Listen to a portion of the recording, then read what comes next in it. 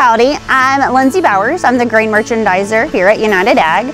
What that entails as merchandiser is that I'm primarily responsible for buying and selling corn, milo, and soybeans. With that, I take care of our farmers, helping them to make decisions on how and when to market their grain and using different pricing strategies to help alleviate some of the risk involved in the markets, as well as working with our customers that we sell to ensure that they have a continuous supply to take care of their needs as well as our internal needs.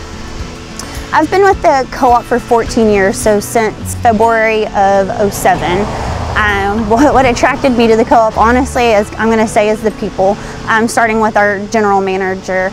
We were asked to describe the co-op with one word, and I would guess that you probably had a lot of people say service, but my word is passion. The people that I work with are passionate about agriculture, and we're passionate about our farmers.